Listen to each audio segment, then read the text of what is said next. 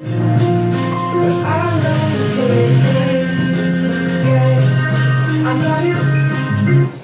are sad. This is not something that helps boxing. This is not something that fans want, but it's all out there in the open. Fans know about it. Dan Goossen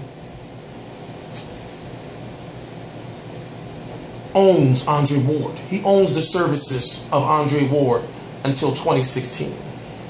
Andre Ward has yet again lost in the courtroom 3 straight times involving an issue or issues with his contract with Dan Goossen Tutor Promotions. So ask yourself this.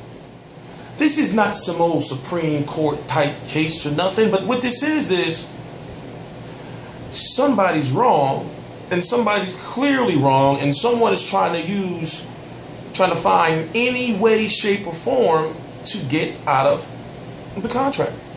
And that looks like it's Andre Ward, because when I think, and I use my common sense, and I think like, why he keep losing in court?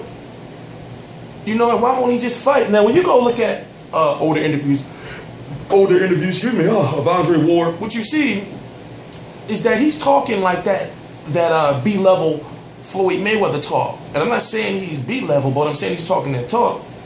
And despite the injury, the man has only had 2 fights since 2011. So when you're asking yourself, whose fault is that he's not fighting? Because remember, he's taken his promoter to court 3 times. So how can you coexist at a press conference, at the weigh-in, at negotiations with a man that you're suing, or a man that you're saying like, yo, I don't want to be in this contract, you saw me to some bullshit? Now, first, I researched it extensively before. The one issue was that Andre Ward, when Andre Ward was injured, for some reason when he was injured, he thought that those months were going off of his contract. So basically, he injured for 8 months, you know, and he's got a 1-year contract. I'm just using numbers, arbitrary. He's got a 1-year contract. He think like, oh, 4 months, I'm out of here. You know, I was injured for 8 months, so 4 more months, I get a new contract. No, the judge ruled that, yo, I believe it was 16 months. I'm like, yo, you owe him those 16 months. Like, those don't count towards your contract. You know, and people saying, how did he get stuck in this, 10-year contract? I forgot, but it was a big number. No, he didn't get stuck in that. You know, I'm not going to go into the name, but you have to look at his legal team. You have to look at his legal team, and if you don't know what his legal team is, you have to think to yourself, well, stop doing the fucking videos. Your boxer is going through some shit.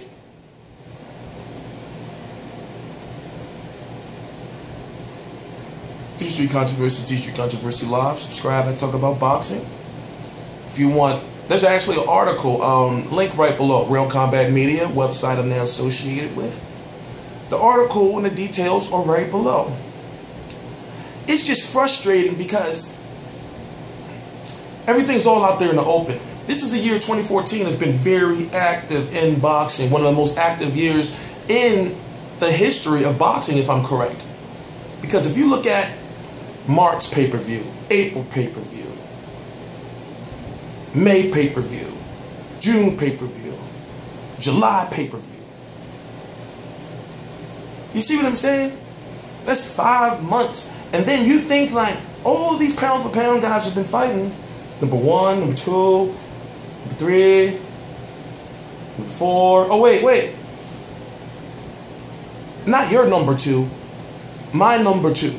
My number 2 was Timothy Bradley at the time. That was Manny Emmanuel Dapper Pacquiao. But you see all these fighters fighting and no Andre Ward, and he's healthy. But who do you really blame? I see a lot of comments saying, man, these promoters are juicing these fighters out of their money, and these promoters, you know, are not marketing their fighters right. You know, I believe that was one of Andre Ward's main issues. But I can't stop looking at the fact that you sued this. Like, you've been suing this man, so how can y'all negotiate? You know, especially now, I think Andre Ward just needs to give up because he's about to get swept. He's lost 3 times. He's 0-3. And the judge even acknowledged, like, listen, I understand you keep doing this. Stop doing this. And I'm just paraphrasing. Like, yo, just fight your fights. He needs to just go to Dan Goossen. And that's probably where pride kicks in, you know. But remember, any opinion that you follow should be the opinion of your own. Quote, unquote. So, him and his legal team need to go to Dan Goossen and say, listen, it's over. All right, we got to fight. I don't care who we fight. You know, like, let's mend these fences right now. We got 2 years together. You know, we got to get this shit popping. Andre Ward will be 31 years old in February 2015. This is his prime. He needs to be out there fighting. When you got so many big fights out there, but yet they're not big fights because Andre Ward doesn't have too much of a following. And why? Because of inactivity.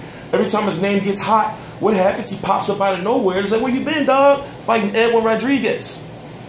You know, you fight Chad Dawson in a 168 fight with 2 more pounds.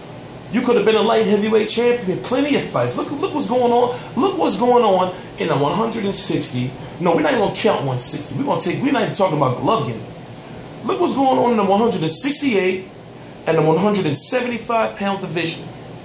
You got Anthony Thorell, George Groves, rematch with Carl Froch, and I'm just throwing just a few names out there. You know, he's got to get his shit together. I'm not blaming Goossen. You know, from what I've researched, I can't, you know, the man's losing it 3 times. You know, 3 times.